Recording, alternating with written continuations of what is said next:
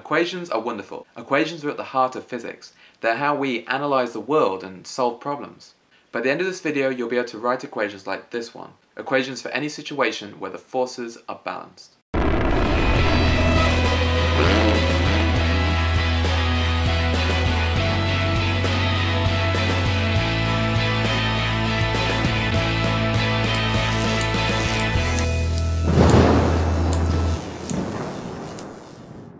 Welcome to Flip Physics. Today we're going to talk about balanced forces equations and related to that vectors and how to resolve them into two components. If you're dealing with a situation in physics and they tell you that the forces on an object are balanced, or they tell you that the object is moving at a constant speed, or that the object isn't accelerating, those are all signals that you can write balanced forces equations. So here's an ultra simple situation to start. Let's say you're having a tug of war. On one side is Team A, on the other side is Team B. During that tug of war, there's a moment when nobody's winning. The rope has a constant velocity of 0. It's not moving and it's not speeding up or slowing down. In that situation, the forces must be balanced. Otherwise, it would start speeding up in one direction or the other. Since the forces are balanced, the forces to the right are equal to the forces to the left. So we could write an equation for that. The force of Team A equals the force of Team B. Fa equals Fb. Here's another situation. Let's say you have a battery-powered car moving at a constant velocity across a table. Here in this situation, you have four forces acting. You have the force of gravity acting down, you have the normal force acting up, you have the driving force of the electric motor in the little toy car, and you have friction pulling it back. Notice that because this car is moving at a constant velocity, the driving force and the friction force must be equal to each other. They must balance each other out. If the forces were unbalanced, it would be speeding up or slowing down. If the driving force were bigger than friction, the car would speed up. So we can write two equations for this motion. Just like in 2D motion, the x and y directions do not affect each other. So we write one equation in the x direction and one equation in the y direction. In the x direction, we can say that forces to the left equal forces to the right. So the driving force, Fd, is equal to the frictional force, Ff. In the y direction, we can say that upward forces equal the downward forces. So the normal force, Fn, is equal to the force of gravity, Fg. Lastly, we can make this equation a little bit more detailed by replacing Fg with mg. As we discovered in a previous video, the force of gravity is equal to the mass multiplied by the acceleration due to gravity, which is 9.8 on Earth. If this comes as a surprise to you, I suggest you take another look at the mass versus weight video.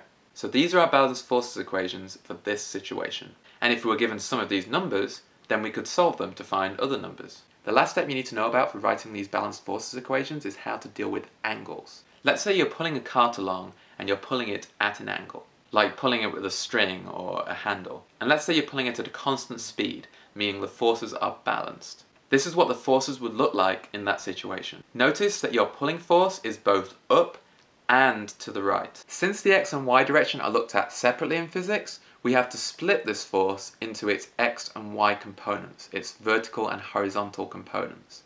This is just like we did in 2D motion. So we do that by drawing a vector triangle. The x side of the triangle, the x component of the force, that means the amount of force in our angled pulling that acts in the x direction. That's going to be calculated from SOHCAHTOA using cosine, because we have the adjacent side and we have the hypotenuse. Rearrange to make the x component the subject and we can get our value for the x component of this angled force. The y side of this triangle, that's the y component of the force, the amount of this force that acts up. That's going to be calculated using sine, because we have the opposite and the hypotenuse. Just like in 2D motion, one component will always be sine and one component will always be cosine. So now that we've split that force into its x and y components, we can use those components in our equations. In the x direction, we have the x component of the pulling force pulling to the right, and we have the force of friction pulling to the left. Since the forces are balanced, these have to be equal to each other, so we'll write Ff, force of friction, is equal to Fp cosine theta, or theta, depending on whether you were brought up in the USA or England like me. In the y direction, we have the y component of the pulling force acting up, and we have the normal force acting up. And then we have the force of gravity acting down. Both of the two forces acting up must together balance the force of gravity acting down.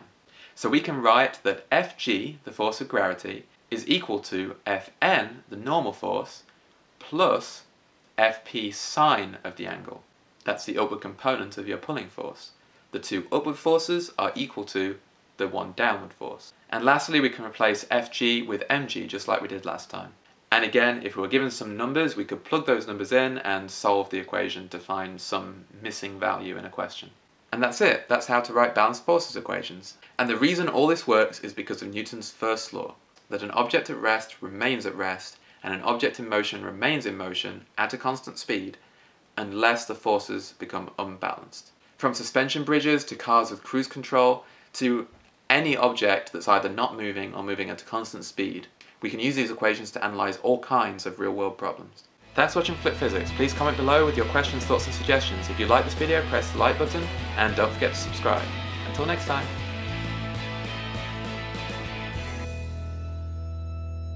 So this time I'm going to sidestep the cryptic references. My t-shirt is the Harry Potter Alliance, and that is a charity that uses the theme of storytelling, and particularly Harry Potter, to send positive messages and encourage people to take action. It's an activist organisation / charity. If you want to know more about their work, go to their website.